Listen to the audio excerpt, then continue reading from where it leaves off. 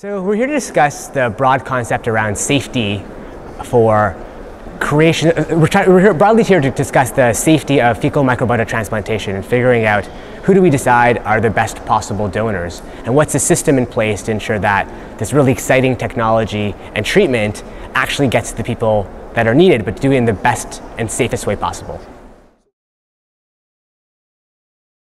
Yeah, so I think it's a couple things. So to find the hardest part is figuring out the donors. We're trying to find the Olympic athletes of poop, the super donors, and that's actually hard. You would think that poop's everywhere, but it's actually hard. It's really hard to find good poop, and so there's a kind of a three-step approach. The first point is donors fill in an online registry to figure out kind of common reasons for why you'd be excluded. For us, it would be kind of time commitment and logistics around. If you live in Brazil, you're probably not a good candidate to be a poop donor in Boston.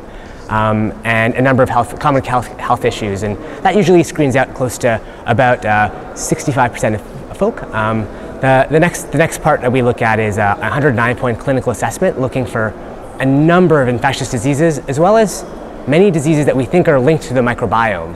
Everything that we can potentially cure, we can potentially cause, and so we're very, very thorough in assessing that. And potential donors spend a lot of time with us assessing that, and a 45-minute assessment including a BMI, which is a body mass index, as well as a weight circumference, and only about 35% of individuals are able to pass that stage.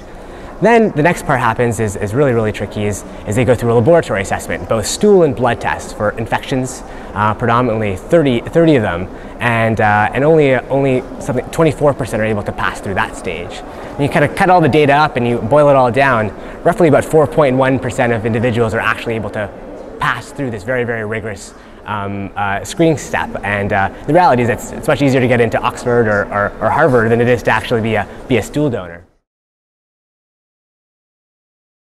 So they pass that first screen and they donate for 60 days, okay? And each time during that time, entering that period, they can have random spot checks, kind of like if they were a blood doper, in case there are any health changes.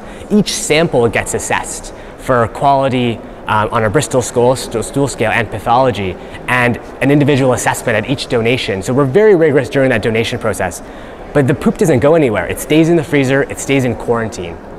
Then the exact same rigorous standards that we did at the beginning, the clinical assessment, 45 minutes with a doctor and a nurse, 30 blood and stool tests are also conducted. Only if they pass both bookends does the material in the middle get released to patients. And so that's the next model of moving forward in safety, is to have double testing, rigorous testing, and also to keep every single sample that goes out the door is traceable.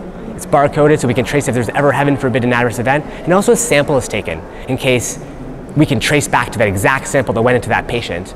And so that's something we think is trying to improve the safety aspects of this new and emerging space. We've been really, really lucky to have a lot of media attention that's drawn interest in this space and catalyzed interest in the mission. We're a nonprofit. It's very different than other groups. We're like the Red Cross, but for poop. We're kind of like the Brown Cross.